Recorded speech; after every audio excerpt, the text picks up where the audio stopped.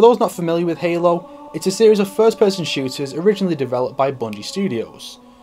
The series proved that first-person shooters can work well on a console and played a huge role in the FPS boom that gave rise to Call of Duty and online gaming's juggernaut status. Bungie worked on the franchise for a decade, making 5 great games before wanting to move on to new things. In 2010 they announced that they'd be stepping away from the franchise to pursue new projects after the release of the prequel, Halo Reach.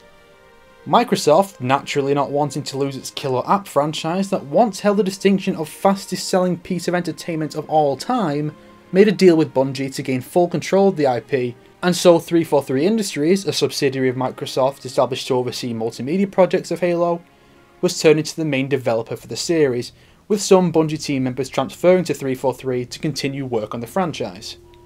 What Bungie did with this newfound freedom is... well, you can't win them all, I guess. Back on the Halo front, the first sign that things were going to get bad was when, as soon as Bungie was out of the picture, Microsoft and 343 announced 3 new trilogies. The Reclaimer trilogy of games, the Forerunner prequel novel trilogy, and the post-war novel trilogy. Bungie had always taken things one step at a time, with the odd spin-off projects here and there. So this sudden announcement of 9 more Halo stories just sounded like money grubbing. The next sign was Halo Anniversary, a remake of Halo 1. I covered that in a separate review to keep focus on Halo 4 here, but it helps if you watch that to better understand how I saw things as they progressed, as a number of the problems with Anniversary became worse with Halo 4. Now obviously, the transition from one developer to another is always going to be a tricky thing to get right, I understand that, but when you have some people who've been working on this series since 2007, and original Bungie staff members who may have been with the series since it began over a decade ago, when you have people like that working on the game, you expect something a hell of a lot better than this. The game is split into 3 portions: the campaign, multiplayer, and the new Spartan Ops mode. I'll be going into the multiplayer aspects of the game first because that's why most people play Halo. To begin, the game comes on 2 discs, one for campaign and one for the other modes. Not really sure why they needed 2 discs when Reach had just 1, but let's just go with it for now. So you have 2 discs, and the way it works is you put in disc 2 and install the multiplayer. Allow me to repeat that. You have to install the multiplayer in a multiplayer focused game. What rational thinking person would do that? There's really no reason why they couldn't have put it on a second disc that you can just play it from, you know, like ODST did. And that's not even the worst part. Look how big the multiplayer file is.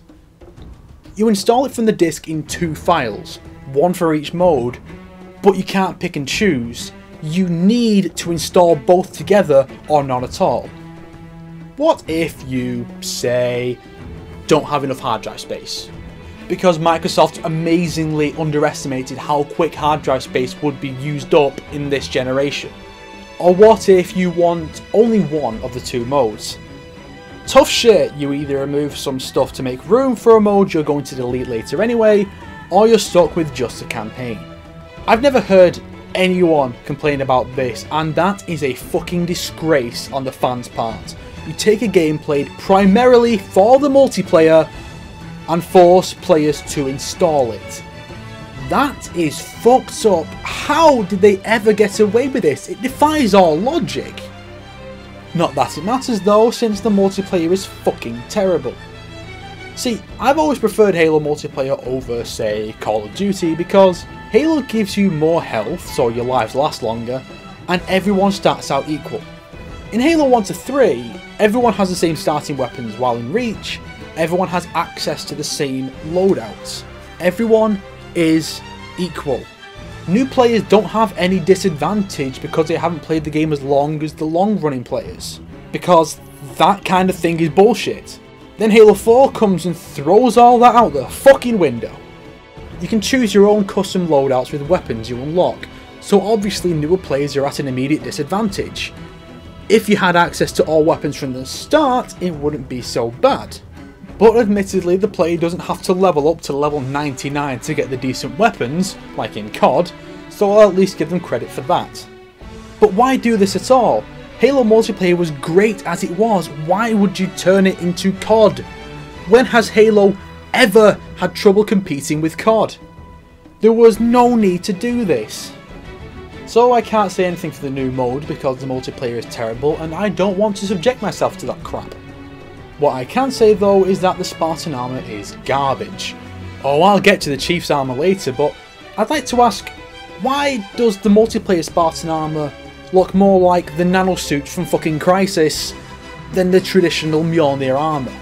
And the default visor colour's blue now for some reason when it's always been gold.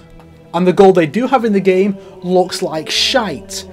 It's this awful piss yellow that doesn't look good at all. I mean, look at it. I don't fucking get me started on the fact that they dropped elites entirely from the multiplayer, because now you're playing war games. Yes, the multiplayer is no longer just contextless fun, now it's canon. Smack an opponent off the edge to their death? Canon. Shoot your mate in the face with a sniper rifle? Canon. Stab them in the skull with a knife? Canon. Who asked for this? Who fucking asked for this? Seriously!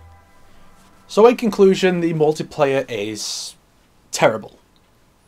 It's one of the worst things in the game, but there's plenty more bad to be found as we dive into the campaign. Now, for those who aren't familiar with the series, here's a brief rundown of what happened in the first 3 installments of the Halo series. By the 26th century, humans have colonised many new worlds, and with such development naturally comes dissent. With terrorist attacks on the rise, Dr. Catherine Halsey devises a plan to create the Ultimate Warriors. She selects 300 children and has them abducted to be raised as soldiers to fight various terrorists and dissenters that normal Marines can't deal with. Shortly after the Spartans are first deployed, humanity comes under attack by a collective of alien races known as the Covenant. The Covenant are seeking human artifacts from an ancient civilization known as the Forerunners. The Spartans are deployed to the planet Reach, where the Covenant are attacking. Things go south and Spartan 117, the Master Chief, is believed to be the last surviving Spartan when the Covenant glass the planet. The Chief escapes on a ship called the Pillar of Autumn, which crashes onto a ring world called Halo. The Chief, along with his AI companion Cortana, learns that the ring was designed by the Forerunners to wipe out all life in the universe to kill a parasitic race called the Flood. The two destroy the Halo ring, wiping out the Flood and Covenant forces along with it. 6 months later, the Chief learns about even more Halo rings and is forced to work with a disgraced elite called the Arbiter to stop the Covenant's leaders, the Prophets, who wish to activate them to begin their great journey. The Covenant is left divided, with the elites and those who don't want to die on some stupid crusade, insert subtle Al-Qaeda joke here, joining the humans, while the remainder stay with the Prophets. The Chief also loses Cortana, who falls into the hands of the Flood's Central Intelligence, the Gravemind. Chief and the Arbiter work together to put a stop to the Prophets and recover Cortana from Gravemind's clutches. They then destroy an artificial Halo ring designed to replace the one from the first game. They escape aboard a ship, the Forward Unto Dawn, but the ship is torn in two and only the half the Arbiter resides in returns to Earth. The war is over and the Arbiter attends a memorial service for those lost to the war. The Chief and Cortana are unaccounted for, as their half of the ship heads towards a mysterious planet that remained a mystery for 5 years, until the release of Halo 4. From here, the story picks up 4 years, 7 months and 10 days after the events of Halo 3, yes, they're that specific for some reason, where Dr. Halsey is recounting the history of the Spartans. Keep in mind that this is the first time the games have ever mentioned these details for some reason.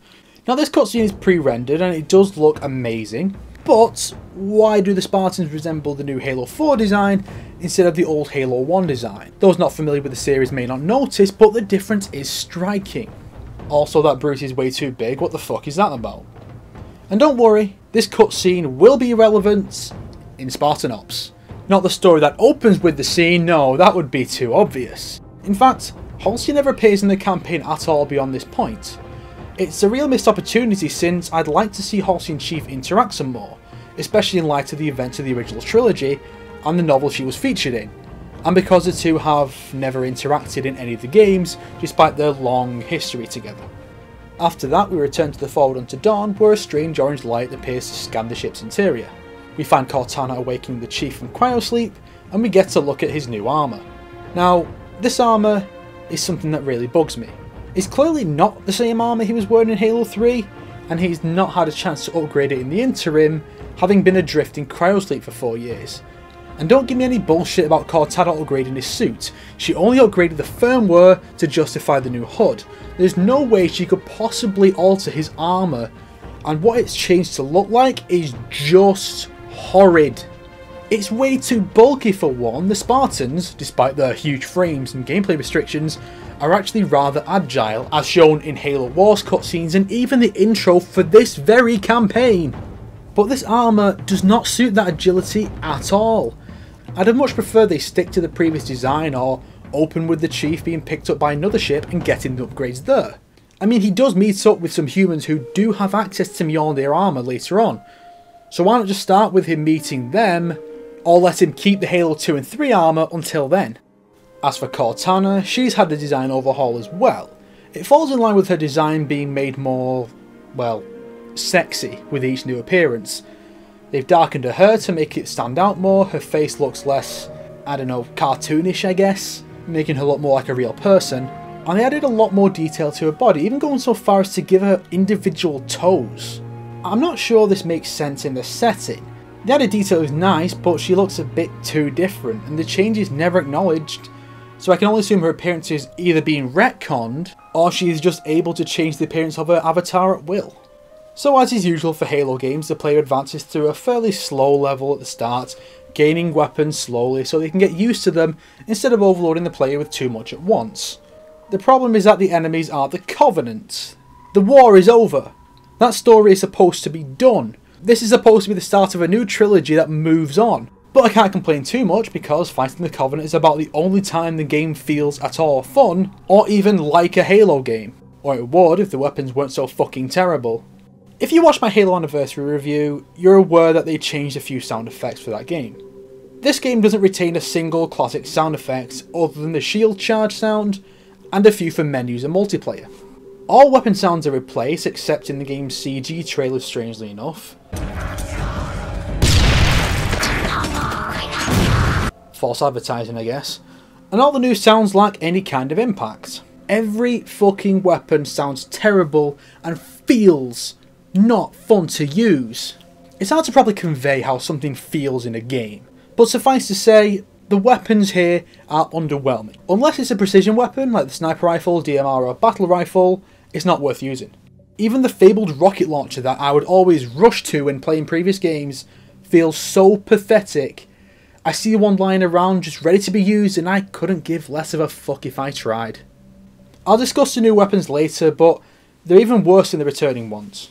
After a while we reach one of the game's first new mechanics, quick time events. The player has to climb an elevator shaft in first person by pressing the prompts that appear on screen. This is both really boring and really ripped off from Modern Warfare 2. And has any sequence in which the player has to press 2 buttons in sequence ever been enjoyable? I can't think of a single one.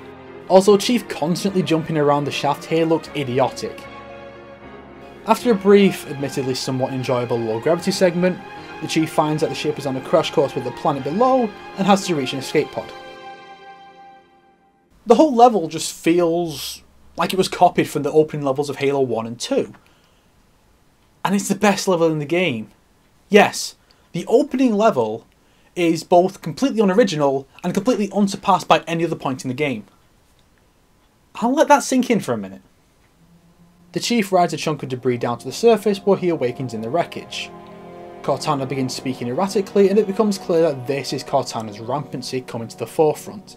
See, smart AIs like Cortana only last 7 years, and Cortana has been active for 8. Her activities in the previous games and novels haven't helped either. The Chief is determined to find Halsey to fix Cortana, but she has already accepted that it's inevitable. This scene sets the tone for the whole story, being much more emotional and character focused than previous games, treating rampancy like a terminal illness and the Chief like a grieving spouse. See, the idea for this game was to delve more into the Chief's character. The problem is, the Chief doesn't have a character. Really, he's just an avatar for the player to control. He was never anything more than that, even in the novels. He's a machine that gets the job done. It's those around him, Cortana especially, that carried the emotional baggage. If you've ever read Judge Dredd, it's a lot like that. Now, I certainly applaud the attempt to tell a more emotional story, but when the character's emotions are supposed to be suppressed to make him a more effective killing machine, it doesn't really work out so well. For an emotion-driven story, you need the protagonist to, emote a lot, and Chief just doesn't do that. Anyway, the two proceed along a very beautiful landscape before reaching a bizarre structure. They find a map room and learn that they're on a shield world called Requiem. You're going to learn very quickly that 343 writers have no imagination when it comes to naming things. The pair reach the cathedral, what did I tell you, where they are attacked by a group of mysterious creatures. They manage to open a portal, yes, an actual portal, and escape. As they attempt to make contact with the UNSC Infinity, Chief is attacked by the new enemies, Prometheans. Aside from having a boring, unoriginal name, their designs are uninspired, and they're not fun to fight, with their sector-like teleport spam bullshit. They're at war with the Covenant, harkening back to the Covenant flood battles in Halo 1. Later on, a large sphere appears, releasing a mysterious being who looks like an alien version of Lord Voldemort. The Covenant and Prometheans stop fighting and bow before him while he shows off his telekinetic powers and his massive size. Keep in mind that Chief towers over fully grown men. This is clearly intended to make this guy seem more threatening, but given Chief's own size in armour, this is ludicrous. This is our antagonist, the Didact. Yes, that's actually his name. It sounds more like an artifact than a title, but that's what they call him. The thing is though, Halo has never needed a central antagonist, not really. Halo 1 kinda had Guilty Spark, but the player never fought him and his presence is hardly, if at all, felt during the final couple of stages. Halo 2 had Tartarus and, well, moving on. Halo 3 had 3 antagonists, but only one is fought by the player, and that was only because Bungie felt that was the only real way to deal with this character after 3 games of build-up. Reach and ODST also lacked central villains like this, so having an antagonist introduced so early, with the whole plot building up to the final confrontation, seems really weird in Halo.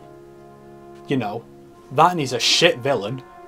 So the Didact, why did they give him such a stupid name, takes control of the Prometheans and Covenant. He monologues about how he's better than humans or whatever, hackneyed villain monologue number 7, and causes a slipspace rupture, leading to a vehicle segment. These sections were used as the big finales in Halo 1 and 3, but here it just comes up randomly and feels out of place somehow. The Chief escapes through a portal just in time to see the Infinity crash on the planet, giving him his next objective. The next level is a jungle setting, where the player gains a new Promethean Vision armor ability. Sacrificing a defensive ability just for an alternate vision mode seems dumb though, so I never use it beyond giving it a try. Chief meets up with the crew of the Infinity, including Commander Lasky and Commander Sarah Palmer, voiced by Jennifer Hale, whose rank and voice give off the impression 343 just wanted to have the female Commander Shepard in the game. Yeah, let's not make our own compelling characters like Bungie did, let's just steal someone else's, no one's gonna notice. Oh, and she's a twat and all. I thought you'd be taller.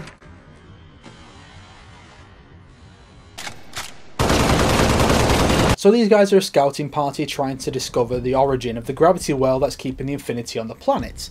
Naturally, they ask the Chief to clear an LZ for them because this is a shooty bang bang game where only one person has any ability in the entire universe. He does so and they make it back to the ship. Infinity has been studying the Halo rings to try and shut them down for good. An honourable goal. But Captain Del Rio reveals himself to be another hackneyed archetype, the arsehole authority figure who doesn't care if you save the universe twice, you're still beneath him and unworthy of trust. Again, another archetype stolen from Mass Effect.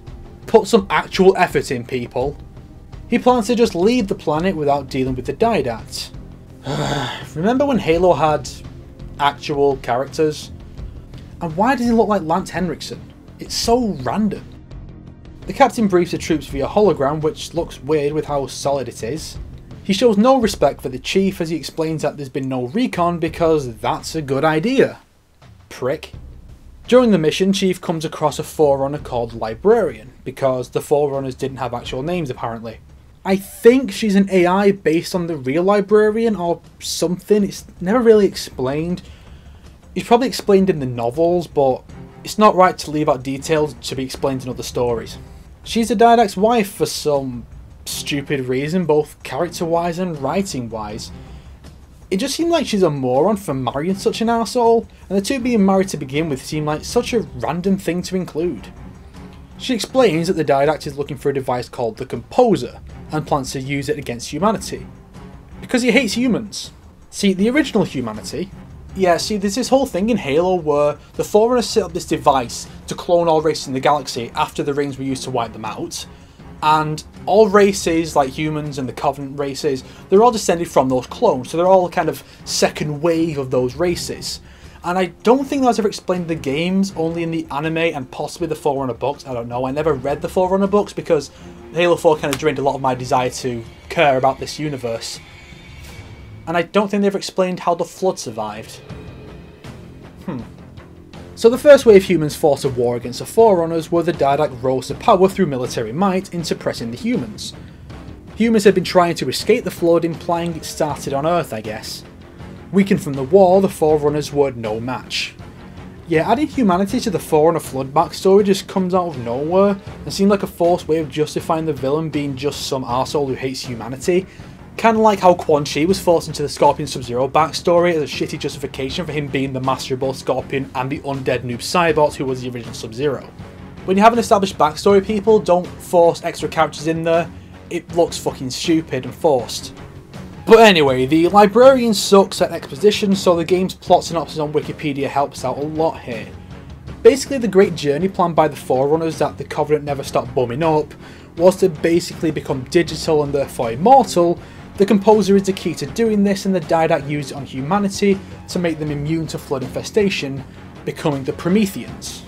What is it with hack writers and having things relating to Prometheus and humanity's ancient backstory? It's stupid and needs to stop, guys. The Didact was in prison, which somehow protected him from a galaxy-wide genocide wave, because that makes sense. And no, he's not become digital himself yet. And then they make possibly the stupidest plot decision the franchise has ever known. When I indexed mankind for repopulation, I hid seeds from the Didact. Seeds which would lead to an eventuality. Your physical evolution. Your combat skin.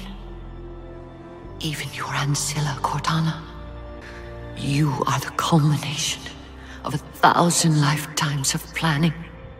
If that doesn't make any sense to you, allow me to explain. They basically ripped off the overarching story of the Assassin's Creed series to establish this idea that the librarian set up everything to lead to the Chief. They are introducing destiny into the Halo universe. I mean, that's fucking moronic, and as if that's not bad enough, they actually found a way to make it even dumber within the next 20 seconds. The gene song I placed within you contains many gifts, including an immunity to the Composer. But it must be unlocked. How? Relinquish your contact essence. Your evolutionary journey must be accelerated. Can I defeat the Didact without it? No. Then do it. Prepare.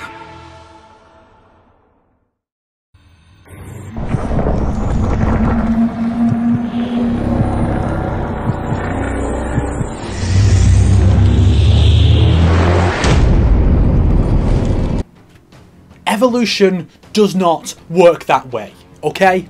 Evolution requires hundreds, thousands of generations to make any significant change, and you're telling me that this bitch has the power to just evolve a person at the genetic level just through some technology? This isn't science, it's fucking space magic! What is this, the Mass Effect 3 ending? So after that retarded shite, the Chief takes out the gravity well with help from the Infinity Troops in the only good post-ship stage, where you move out with a convoy from point to point, and pleads with the captain to fight the Didact. But of course, Del Rio's character is just a Turian Council member from Mass Effect, who just antagonises the main character despite everything he's done. Again, hackneyed writing. I'm not willing to jeopardize my ship because of the hallucinations of an aging Spartan and his malfunctioning AI. Del Rio is determined to leave, but Cortana freaks out. I will not allow you to leave this planet! It should be noted that one of the things people most liked about the campaign was Jen Taylor's performance as Cortana. Honestly, I don't see it. Don't get me wrong, she does a great job, as usual. It's about on par with her other work in the series, and I think it's just because Cortana in this game has less snark and more emotional outbursts and moping. Del Rio demands that Cortana be removed, but Chief won't let him. Del Rio hams out an order to arrest Chief, who leaves the bridge to go after the Didact. Lasky provides Chief with a Pelican dropship, which is something fans have wanted to pilot since Halo 1. Naturally, this being Halo 4, it's not as fun as it should be. Aside from a few enemy dropships to take out, you mainly just fly from point A to point B between ground segments. Lame. Though having a ton of weapons strapped to the side of the Pelican is kinda cool.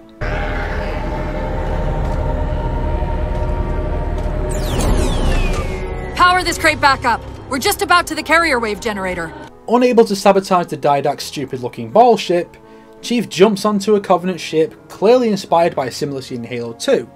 The difference is that was Earth's upper atmosphere, so the gravity would be weaker, allowing a more reasonable descent speed. Here he just drops and lands within the planet's atmosphere and is completely fine.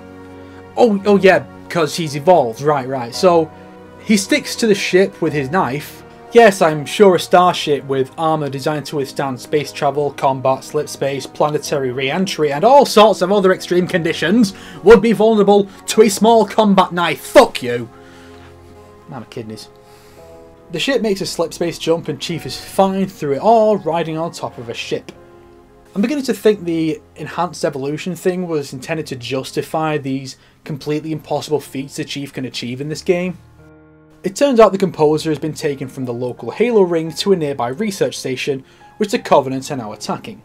Cortana goes into a rant of sorts and is too distracted to not crash the ship into the station, which Chief of course survives. Despite Chief's best efforts, the Didact manages to obtain the composer, making the entire level completely redundant. And he uses it on the entire station.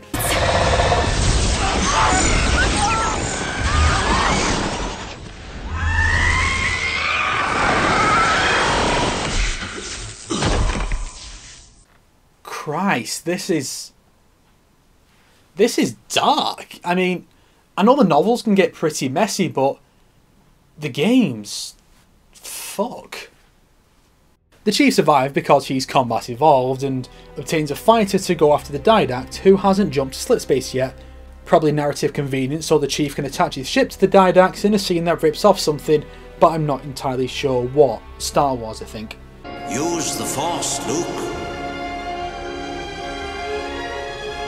Let go, Luke. The Infinity, now commanded by Lasky because everyone realised Del Rio was a cunt, helps Chief get into the Didact's ship with a very small nuke the Chief can conveniently keep attached to his arse. Cortana duplicates herself to mess with the Didact's shield to allow Chief to get in close. The Didact begins firing the composer at Earth, and the pedestal Cortana is inserted into is destroyed, leaving her fate unknown.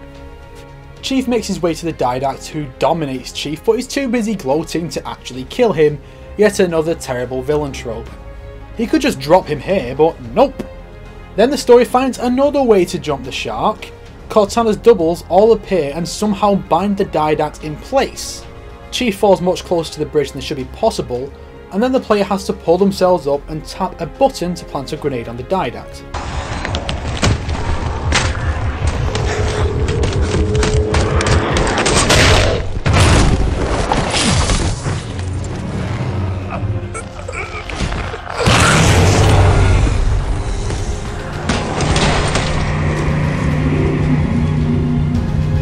The grenade does not act anything at all like it does in normal gameplay, where it creates an energy field that kills anything caught within it. The grenade acts just like a plasma grenade, which they could have easily had Chief plant on him, but they're too dumb to think of that. The Didact falls into the beam below, presumably digitising him, so he can come back and be just as shit and pathetic in the sequels, possibly in Halo 6 or at the very end of 5 as a plot twist.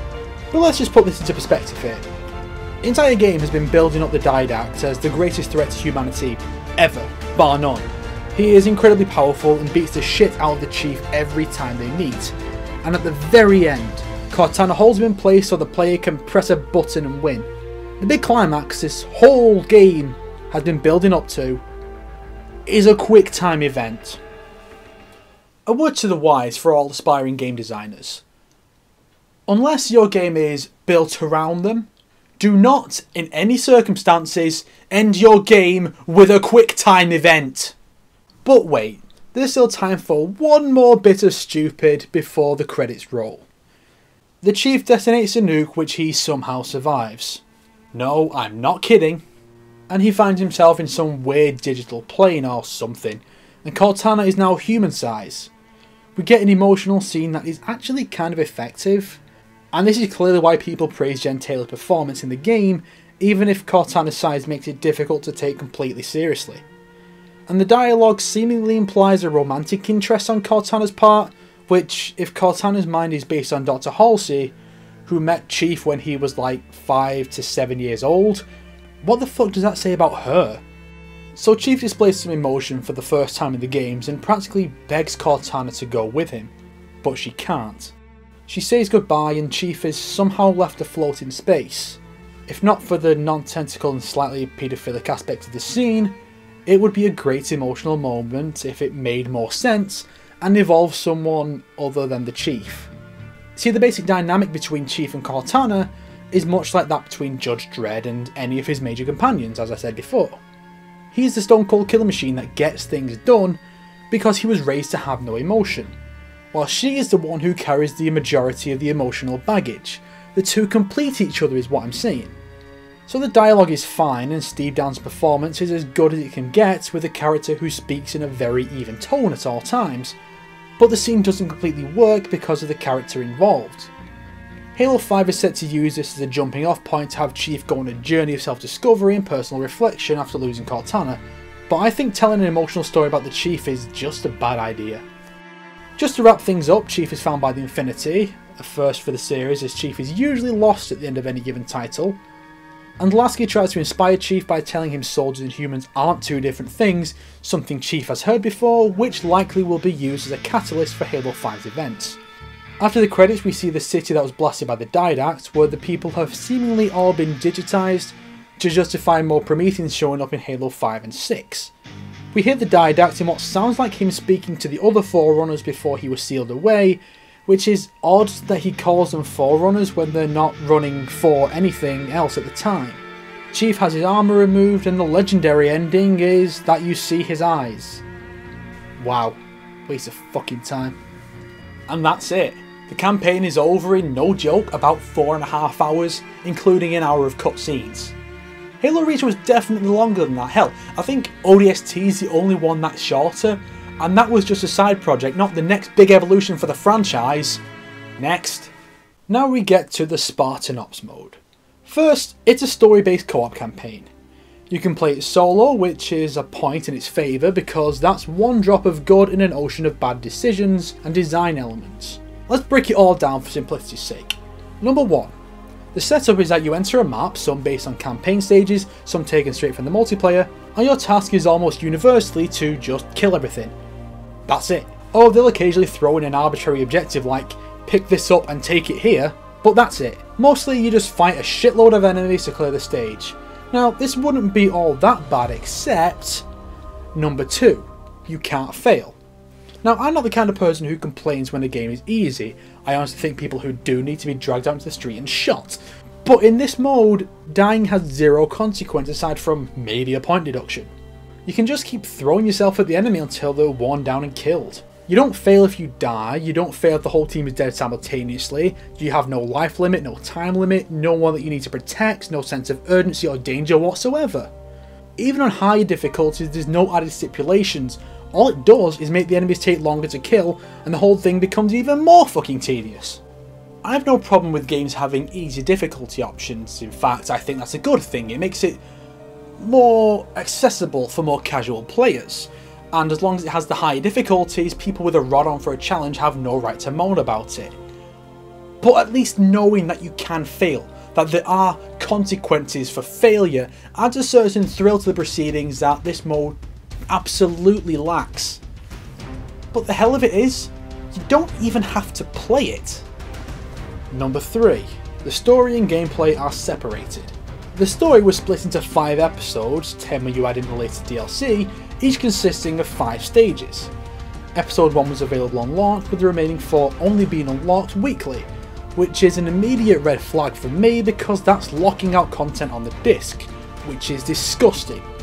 Admittedly, you don't have to pay for any of it, Capcom, so it's not all that bad, but I still think they should have just had it all unlocked on launch. That or make Spartan Ops a standalone episodic game released weekly leading up to Halo 4's release. So you get the 5 stages as well as a series of pre-rendered cutscenes to explain the plot. Now these cutscenes do not play at the start or end of stages, no, you select them separately from the menu. What's worse is that the gameplay portions are only tangentially related to the cutscenes, which I find makes playing the episode completely redundant when you can just watch the cutscenes instead and miss literally nothing. Like I did for the sake of this review. I'm gonna fucking play through that shit. The story, in case you actually give a shit at this point, goes like this. You are part of a new Spartan team called Crimson Team, serving under Sarah Palmer, and since all the cutscenes are pre-rendered, your Spartan never actually appears, removing the player from the proceedings and being tragically inferior to Halo Reach. And yes, I did say Spartans. The idea is that normal people have become Spartans in the few years since Halo 3, instead of the lifetime of rigorous training that set them apart from Marines and ODSTs. You know, like the actual Spartans the name comes from.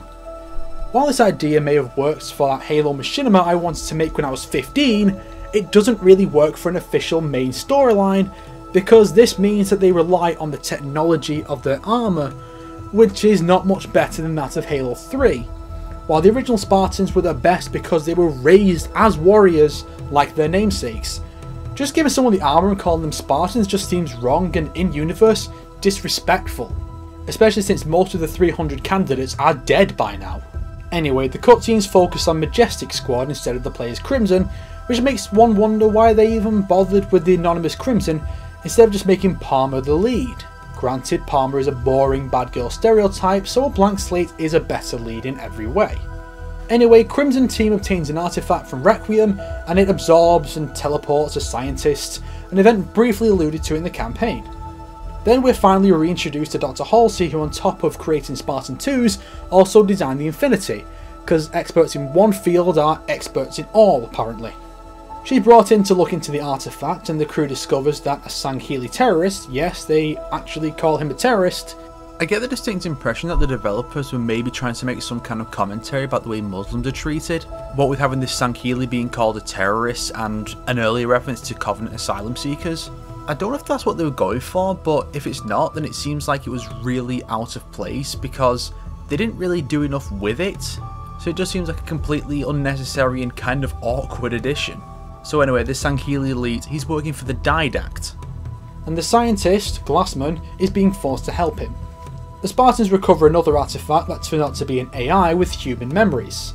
The terrorists use the first artifact to communicate with Halsey, leading to her detainment. One of the Majestic Spartans, Thorn, then uses the first artifact and encounters the elites. No other Covenant appearing cutscenes for some reason, ending Season 1 on a cliffhanger. Season 2, and I'll never know why anyone gave enough of a shit for there to be a Season 2, opens with Thorn having been captured by the elites. Glassman meanwhile has awoken the librarian from the campaign and flees. He encounters the elites holding Thorn, giving him the chance to break free. Halsey overrides the ship AI to get access to a terminal and get information on the librarian. She learns about the chief's survival and the ship is attacked by Prometheans. Thorn has a fight with some elite that's supposed to be important but isn't really, and the rest of Majestic save him. Halsey is taken by a teleporting Promethean, and Majestic act like they've never seen energy swords and cloaks before, further proving that they don't deserve to be called Spartans. The captain talks with some generic evil admiral who orders him to kill Halsey. The bitch Palmer is all for it, making me wonder why the fuck she ever got her own game, which was shit too. Halsey escapes the elites and makes contact with the librarian, who somehow knows all about Halsey because Destiny. Fuck's sake. She gives Halsey the Janus key, which shows the location of all Forerunner tech in the galaxy. The elite takes Halsey, but not before she throws half of the key to Thorn. The elite has the other part, but it's not clear what exactly it can and cannot do alone, so I find myself not caring at all. Palmer and Majestic go for one artifact while Crimson goes for another. Somehow the artifacts cause Requiem to move towards the sun, the Infinity being dragged along with it. The artifacts are disabled and the Infinity escapes once the Spartans get back aboard.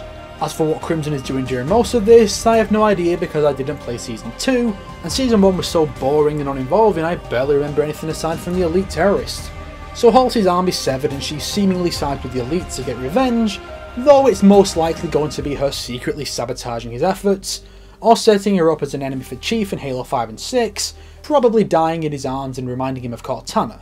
If that does happen, remember, I called it first. So in conclusion, Spartan Ops was terrible. Even without the boring as hell gameplay dragging it out, I found myself not giving a fuck about the plot one bit. It somehow has a less interesting villain than the campaign, and he doesn't get killed, implying he'll come back in Halo 5, either a follow-up Spartan Ops or even in the main story. The characters are uninteresting and underdeveloped, and aside from some decent action and some gorgeous CGI, nothing about this entire mode is redeemable. Nor is it worth anyone's time to play or watch, and it's a fucking disgrace that this is what we lost Firefight mode for. 343 had to achieve two things with this game. 1. They had to introduce a new story and a new threat with presumably higher stakes than the original trilogy. 2. They had to prove that they were worthy of continuing this juggernaut franchise now that Bungie has left, and I just don't think they achieved either of those things. The new enemy is terrible, uninteresting troops and a boring generic leader. The story is dull and unmemorable with some of the dumbest decisions I've ever seen done with a sci-fi setting. All weapons other than precision weapons feel incredibly nerfed. All the new weapons are boring alternate versions of weapons that already exist aside from the pistol that fires grenades, which is admittedly kinda cool, but the rest of the weapons have no satisfying impact and aren't fun to use. The multiplayer has no soul, playing more like COD than Halo. The soundtrack is really generic, especially compared to Marty O'Donnell's very grandiose score to the previous games. In fact, most of the music I've used in this review has been from other games in the franchise. The Spartan Ops mode is atrocious in gameplay and story, and that we lost Firefight for this garbage is just icing on the shit cake. Now 343 has gained some goodwill through some of the devs acknowledging that the game wasn't that good, and the release of the Master Chief Collection, which is certainly more ambitious than Anniversary, if still rooted in the same problems. There's just nothing this game has going for it really, other than a good performance by Jen Taylor, some gorgeous CGI, and a general graphical improvement compared to Reach. Look, if you enjoy Halo 4, good for you. You know, go ahead, enjoy the game as much as you want. But all I want with this is for you to understand why this game was such a massive disappointment for me personally, a long-time Halo fan, who just wants to see the series return to its former glory. And maybe it will with Halo 5, but after Halo 4, I won't hold my breath. And why does Chief need a cloak? He has power armour that can keep him alive in extreme environments, including outer space. What the fuck difference is a cloak going to make? 343 had to achieve two things with this game. 1.